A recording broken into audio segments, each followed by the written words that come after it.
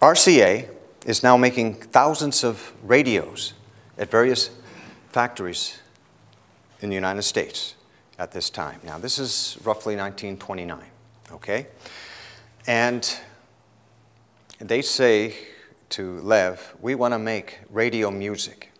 Since your device works in the same capacity as a radio does by receiving radio waves being transmitted from a location, your device transmits radio waves and it's interrupted by your body being involved around the antennas.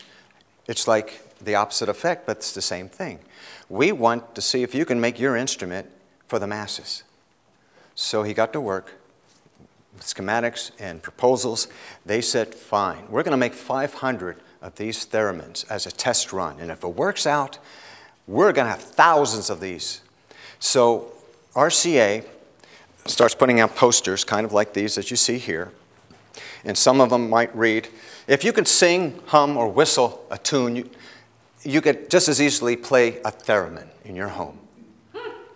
Balderdash, okay?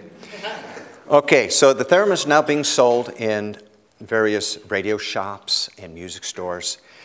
And people take them home, unpack them. Oh, yeah, before they could leave the store, the salesman says, oh, if you're going to buy one of these, you have to buy tubes, special RCA tubes, because it's an RCA device. Oh, by the way, you see this here?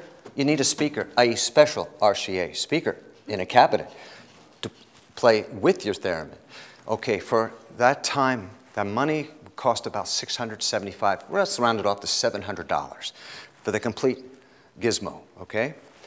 That's the equivalent of about buying a new Ford car back then, or about $7,000, $8,000 today. So only the rich could afford to play it. And that's the other crux of the problem. How do you play it? Nobody really knew. They'd go back to the radio store or the music shops. I sold it to you, bucko. You heard about it? I don't know either. Quality control is another issue. So RCA was pounding out hundreds of these, and each one was maybe tweaked a little differently. So the tubes didn't maybe match up right, or the tuning wasn't quite right on these big coils that are inside here. Oh, I guess now's a good time to show you. Wow. Let me show you something else, folks. Those of you that are too young to know what a radio tube is, or a tube that might have been in a television, now I'm going to press down on these buttons that are interlocks, prevent people from getting electrocuted. It'll take a few moments, but you may see some of these tubes start to glow, like little incandescent radio light bulbs. These are radio tubes that are used for amplification and stimulation of electronic magnetic radiation, so that you can create music through the air. In reverse of a radio, which receives it, this is transmitting out a signal that allows you to play music, make music, rather than play music. Okay? These coils here are finer than a human hair, and these had to be repaired. This unit was found as junk, okay, at a swap meet. And I'm going to tell you more about it through this gentleman behind me, or behind you over here. This is John Woodward. He's going to stand up, and he's going to tell you about Woody. Unless you want to stay there, it's up to you. I'll come up front. All right. It's named Woody, and he'll tell you why. Not because it's made, well, okay, you can say because it's made out of wood, too. And it weighs a ton, let me tell you. This must be 65, 70 pounds. Right. That one over there, without that fancy case that I made for it, weighs maybe 2, 3 pounds. It's solid state, made by Moog Music. And generationally, this is 1929 when I purchased this, and they're still making these, by the way. You'll see when you come up, the little box that's inside here. Excuse me.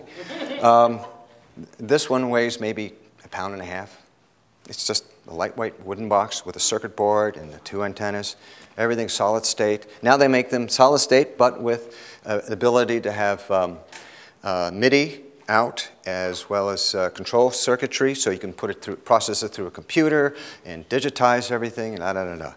This is the next generation of this. And John here, John Woodward, is going to tell you the story of how Woody got here today.